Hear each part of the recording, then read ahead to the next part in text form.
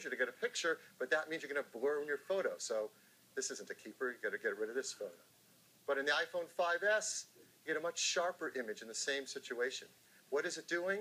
It actually, with a single press of the shutter, takes multiple photos and is able to combine them for the right exposure level, but select the parts of the image that could be sharpest on that short exposure time, all done instantly in real time. Here's another great feature of this camera system, a fun new burst mode. When you go to take your picture, if you hold down on the shutter button, it'll burst a bunch of photos. It can actually take 10 frames a second for as long as you hold your finger on the shutter. So it can work like this.